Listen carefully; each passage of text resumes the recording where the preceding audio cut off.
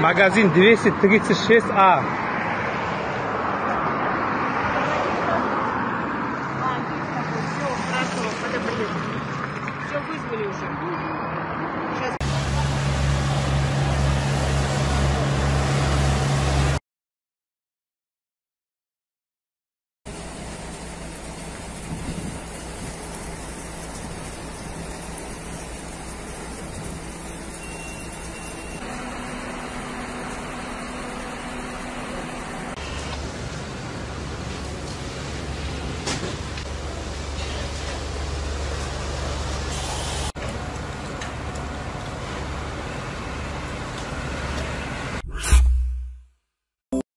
Ukraine asks US to help locate targets in Russia, the New York Times. Kiev has urged Washington to provide intelligence on targets on Russian soil. As the Ukrainian armed forces lose ground on the battlefield, the New York Times reported, saying US administration officials have begun to review the request. The Russian offensive in Kharkiv region was facilitated by the US restrictions, which are handcuffing the Ukrainian war effort, Kiev's delegation told Congress. According to news website Politico, intelligence from the US and other allies on military targets on Russian soil would allow Ukraine to better plot approach routes for its drones and missiles, the newspaper said. With detailed terrain mapping, it would allow them to fly low and avoid radar detection, increasing their effectiveness. While Kiev already has access to commercial satellite imaging data, US intelligence would provide more detailed and timely information, they wrote.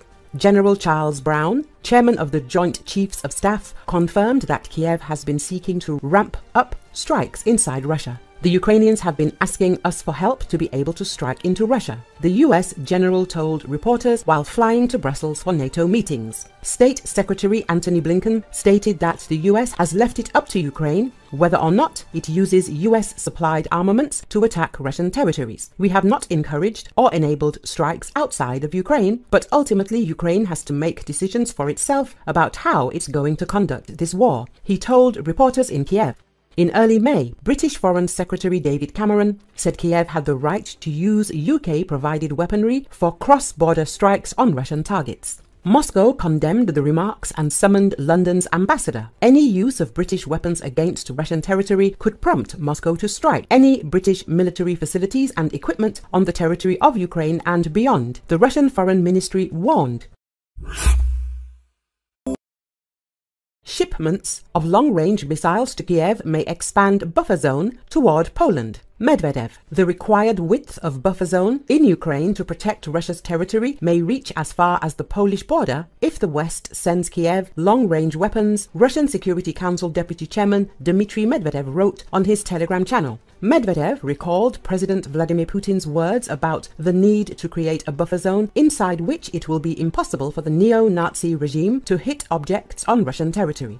Of course, including all the lands that have returned to our country, Medvedev explained. Once the Kiev regime uses Storm Shadow Scalp EG missiles with a range of at least 550 kilometers, when the distance between Belgorod and Kiev is 429 kilometers, practically the entire central and most of the western parts of Ukraine fall within this sanitary zone, Medvedev said. In other words, there must be Russia everywhere, 550 kilometers plus 70 to 100 more to be sure. Otherwise, the security of our cities and villages cannot be ensured. If it goes on like this, the guaranteed sanitary zone will be somewhere at the border with Poland, or even inside Poland, the deputy chairman of the Russian Security Council suggested.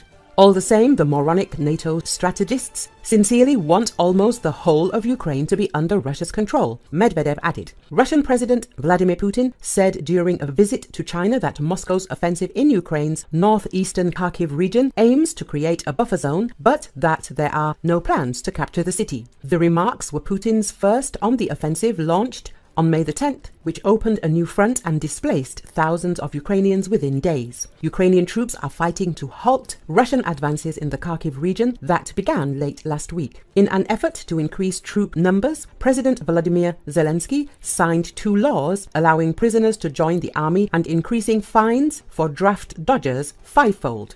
The controversial mobilization law goes into effect. Russia enlisted prisoners early on in the war, and personnel shortages compelled the new measures. The legislation allows for parole from serving a sentence and further enlistment for military service for a specific period for some people charged with criminal offenses. It doesn't extend to those convicted of crimes against Ukraine's national security.